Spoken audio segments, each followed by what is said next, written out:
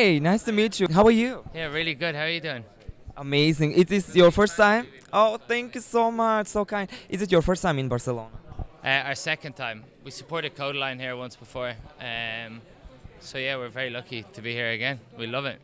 Please tell me your reaction after you won the national final. Were you expecting that?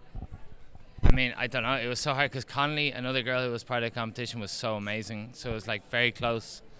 We were definitely incredibly nervous, but we're so honoured to be here. And how are the preparations going on for Eurovision? Good. We're just working hard every day. Just trying our best. Training. Trying to get slim. You look great. What? You look great. Thank you very much. Yeah. So do you. Yeah. Thank you. And who took the most to get ready for tonight from each of you? Oh, who took the longest to get ready?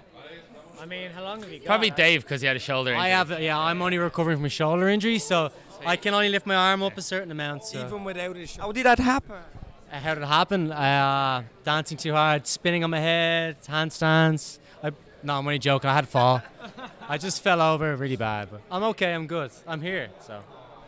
Thank you so much and enjoy your night. Thank you so Thanks, much. guys.